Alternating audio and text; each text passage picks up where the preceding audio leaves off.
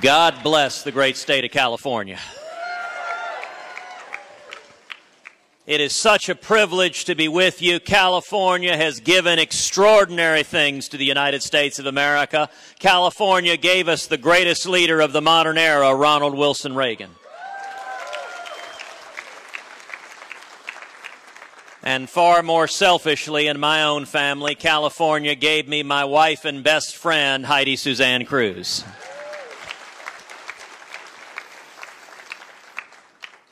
You know, I have to say this has been a remarkable week. Governor Wilson, thank you for that incredible support. Thank you for your strong leadership, fighting to strengthen the American military, to protect our national security, to keep us safe from threats abroad. Thank you for your leadership to secure the border and protect us from law enforcement and national security threats, to protect jobs here in California. And thank you for your generous and incredibly impactful support.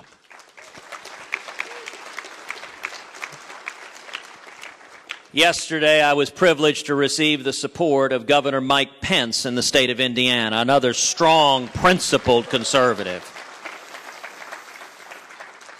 And then earlier this week, I was thrilled to announce my nominee for Vice President, Carly Fiorina.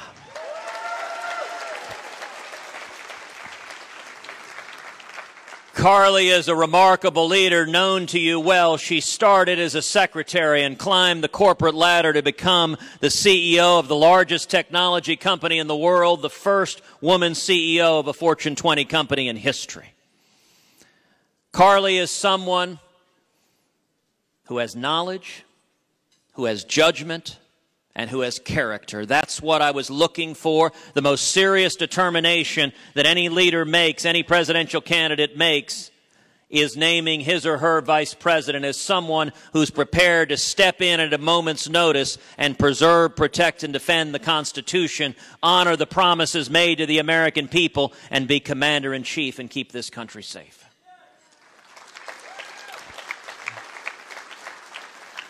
You need someone knowledgeable who understands the domestic economy, understands where jobs come from. You need someone with good judgment that is sober and stable and level-headed and not likely to make rash and hot-headed decisions, not likely to explode at the latest Twitter storm.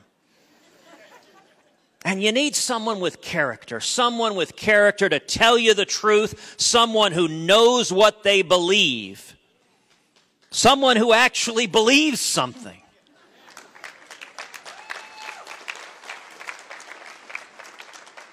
And someone who understands what it's like to struggle.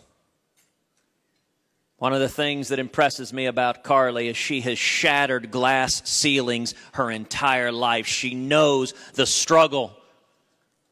And she's prepared to fight for us. And I got to tell you, Carly terrifies Hillary Clinton.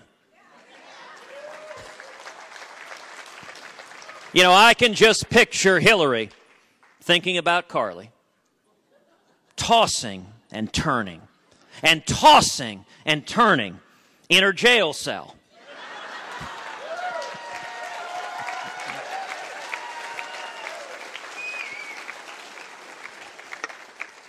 This election is going to come down to three critical issues: jobs, freedom, and security. My number one priority as president will be jobs and economic growth, bringing jobs back to America. What Ronald Reagan understood and what JFK understood before him is that when you cut taxes and you reduce regulations on small businesses, the result is millions upon millions of new high-paying jobs. I intend to follow the path blazed by Reagan and JFK and lift the boot of the federal government off the back of the necks of small businesses.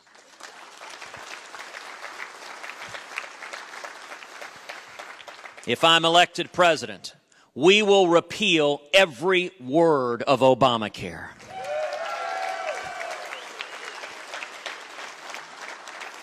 We'll pass common sense health care reform that makes health insurance personal and portable and affordable and keeps government from getting in between us and our doctors. And we will pass a simple flat tax. where every one of us can fill out our taxes on a postcard. And when we do that, we should abolish the IRS.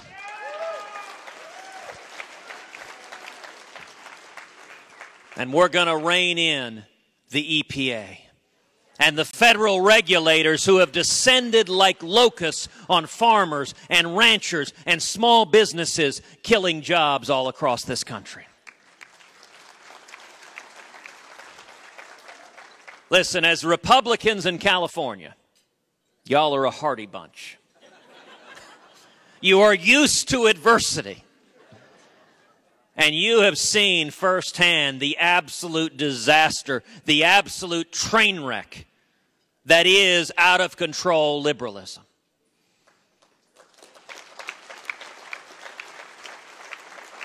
You don't need to look any further than out of control environmental policies that have resulted in, since 2008, 1.4 trillion gallons of fresh water being dumped into the Pacific Ocean because of a little 3-inch bait fish.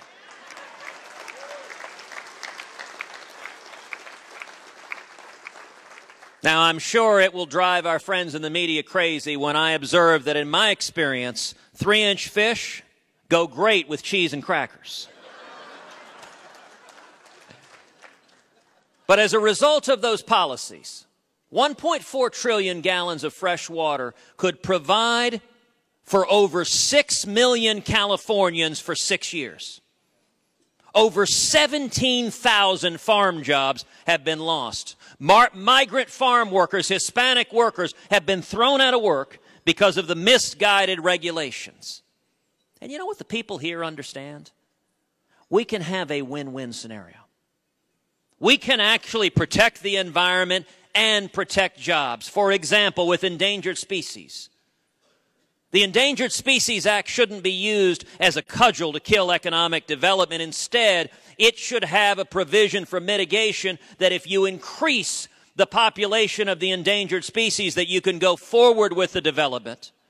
So, for example, with the Delta smelt, if you increase the population through fisheries, 20%, 30%, you ought to be able to go with sending that water on to the farms and ranches and Californians who need it.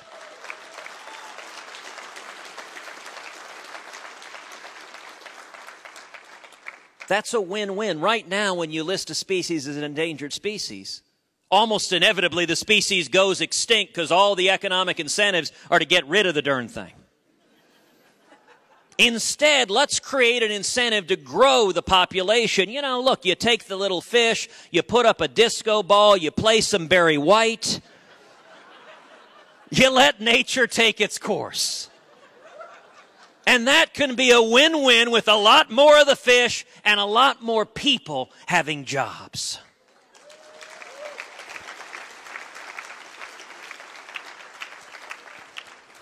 And as president, we are going to stop amnesty and end illegal immigration and end sanctuary cities and end welfare benefits for those here illegally.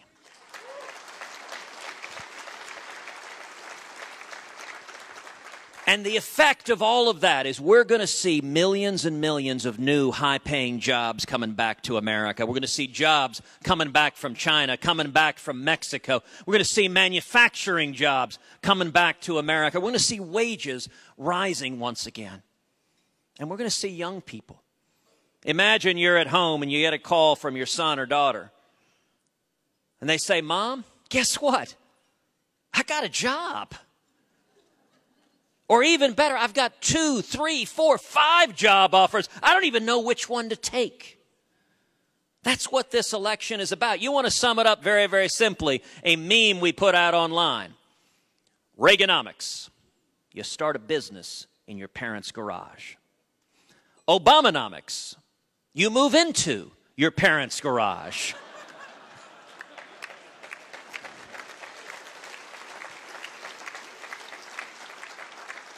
The Republican Party is and should be the party of jobs for hardworking Americans. That's my number one priority as president. The second critical issue in this election is freedom. With the passing of Justice Scalia, it underscored it's not just one. It's two branches of government that hang in the balance. Governor Wilson was powerful and eloquent on that threat. If you value religious liberty, the right of every one of us to live according to our faith and our conscience, whatever our faith might be, the right of every one of us to seek out and worship God free of government getting in the way. If you value the Second Amendment, the right to keep and bear arms and to protect our families and our homes, then those rights in every one of the Bill of Rights is one liberal justice away from being stripped from the American people. This next election will determine the course of the Supreme Court for a generation. And I give you my word that every justice I will appoint will be a principled constitutionalist, and I will not compromise away your religious liberty, and I will not compromise away your Second Amendment right to keep and bear arms.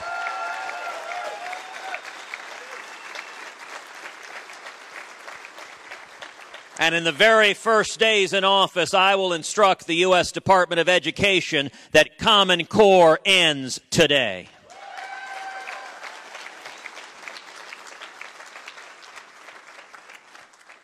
The third critical issue in this election is security.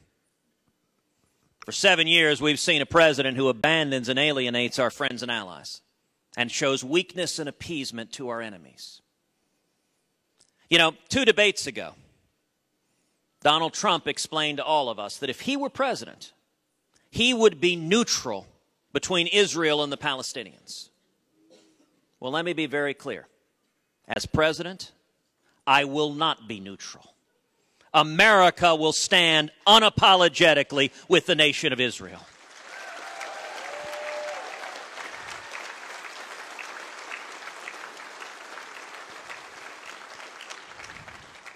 And anyone who can't tell the difference between our friends and our enemies, between Israel and Islamic terrorists who want to kill us, that raises real questions about their fitness and judgment to be commander-in-chief.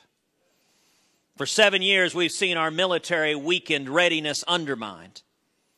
And you know, as a nation, this is not the first time. We've seen this before. Another liberal left-wing Democrat, Jimmy Carter, who weakened and undermined the military. And then in January 1981, Ronald Reagan came into office.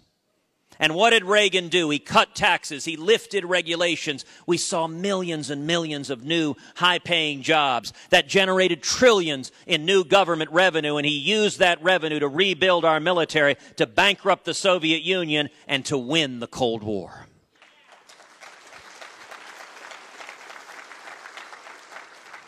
I intend to do the exact same thing with radical Islamic terrorism. We're going to repeal Obamacare, pass a flat tax, rein in the regulators, stop amnesty. That's going to generate millions of new high-paying jobs, raising wages for working men and women. That, in turn, will generate trillions in new revenue for the federal government, and we will use that revenue to rebuild our military so that it remains the mightiest fighting force on the face of the planet.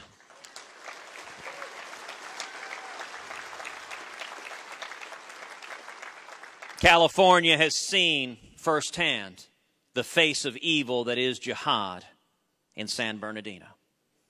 And we've seen a weakless and feckless president that goes on television, refuses to say the words radical Islamic terrorism, and instead lectures Americans on Islamophobia. Well, let me say to every jihadist on the face of the earth, to Al-Qaeda, to ISIS, to anyone who has waged war and intends to murder American citizens, a day of reckoning is coming.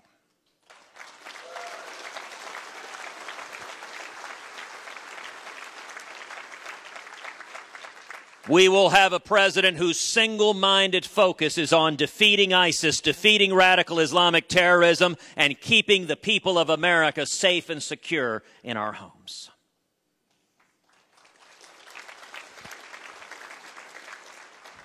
And one of the saddest aspects of the last 7 years has been watching this president send our fighting men and women into combat with rules of engagement so strict that their arms are tied behind their backs, that they cannot fight, they cannot win, they cannot defeat the enemy. That is wrong. It is immoral. And mark my words, in January 2017, it will end.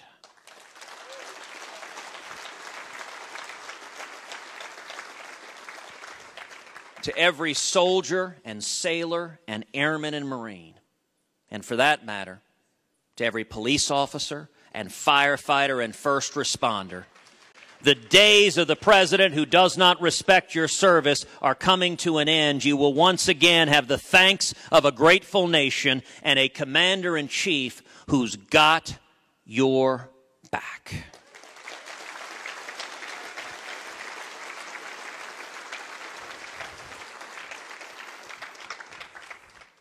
So California is at a crossroads. California is going to decide this Republican primary.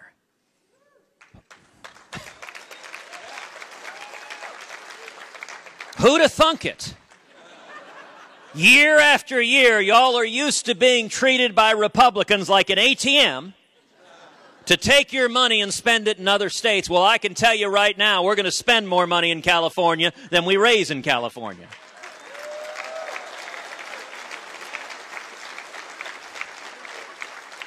But for any of you who have your checkbooks handy, I would be glad for you to prove me wrong on that. We are all in. We are going to be competing for all 172 delegates in California in all 53 congressional districts. It is going to be a battle on the ground, district by district by district. And you know, some people have asked, why did you name Carly so early? It's unusual to name your vice presidential candidate this early. It's a very good answer. And I'll tell you, Carly will also be the first Californian on a national ticket since Ronald Reagan.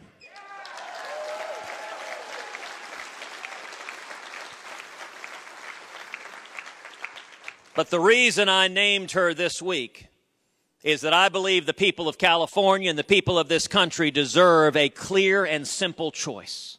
Elections are about choices, and I think the contrast could not be clearer between Carly and me on the one side, a positive, optimistic, forward-looking, conservative campaign based on real policy solutions to the challenges facing this country, versus on the other side, Hillary Clinton and Donald Trump. And Hillary Clinton and Donald Trump are flip sides of the same coin. Both of them support the same policy issues. Both Hillary and Donald support massive tax increases. Donald Trump has promises to impose a 40% massive tax increase, a tariff on every American who is a consumer. That policy would send us into a recession, if not a depression. I think Californians are taxed too much already. I'm going to cut your taxes and abolish the IRS.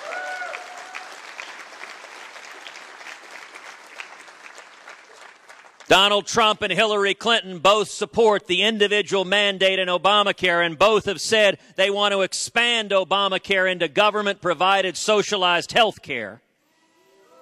Here in California, the Democrats are trying to put millions of illegal aliens on Obamacare. As president, I'm going to repeal every word of Obamacare.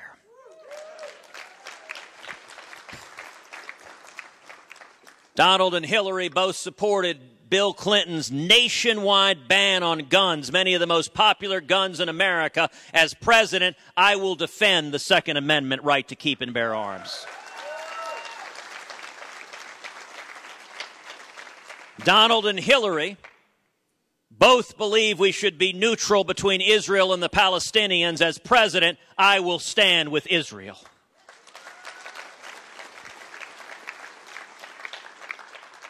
And Donald and Hillary both believe we should keep in place this Iranian nuclear deal. Just this week, Donald gave a speech, his foreign policy speech, where he said we've got to honor the commitments made by this president. No, we don't. It wasn't passed into a treaty. It wasn't passed into a law. It is an executive agreement, and I will rip to shreds this Iranian nuclear deal on the first day in office.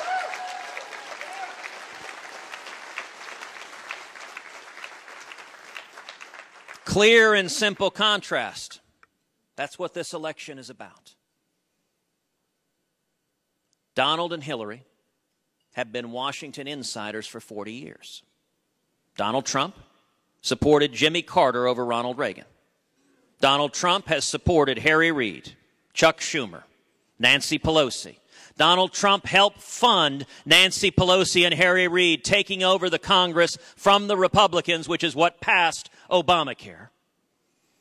And here in the great state of California, Donald Trump has given $12,000 to Jerry Brown, Gavin Newsom, and Kamala Harris. Now, y'all are experiencing firsthand the consequences of those misguided liberal policies. This election is about choices. And we are campaigning, asking for your support. We are working to unite the party. This election is about unity. If we're fractured, if we're divided, Hillary Clinton wins and the country is lost. And so Carly and I are campaigning. Heidi and I and the girls are campaigning across the state of California, asking that we come together and we stand united. You know, it was 1957 that my father fled Cuba. When my dad came to America, he was just 18 years old. He was penniless. Had $100 sewn into his underwear. Couldn't speak English. And he washed dishes making 50 cents an hour. Paid his way through school, went on to start a small business. Today, my dad is a pastor. Now, my father's story is the story of everyone here. It is the story of America. Every one of us, we are the children of those who risked everything for freedom. I think that is the most fundamental DNA of what it means to be an American, that we value freedom and opportunity above all else.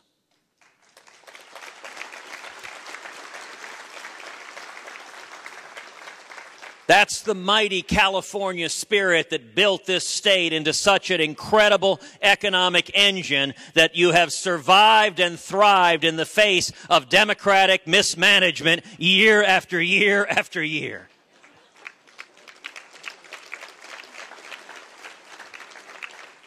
But when I was a kid, my dad used to say to me over and over again, when we faced oppression in Cuba, I had a place to flee to.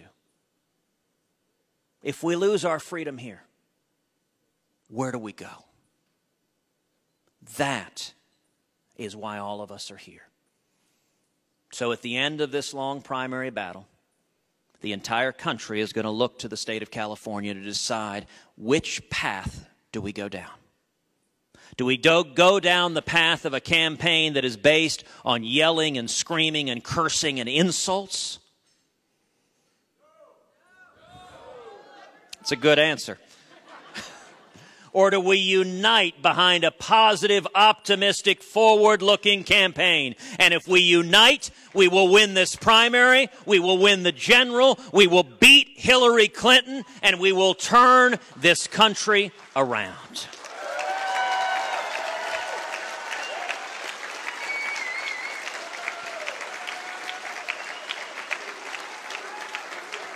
It took Jimmy Carter to give us Ronald Reagan. And the Reagan Revolution began here in the great state of California. I am convinced the most long-lasting legacy of Barack Obama is going to be a new generation of leaders in the Republican Party who stand and fight for liberty, who stand and fight for the Constitution, and who stand and fight for the Judeo-Christian values that built this great nation. Thank you, and God bless you.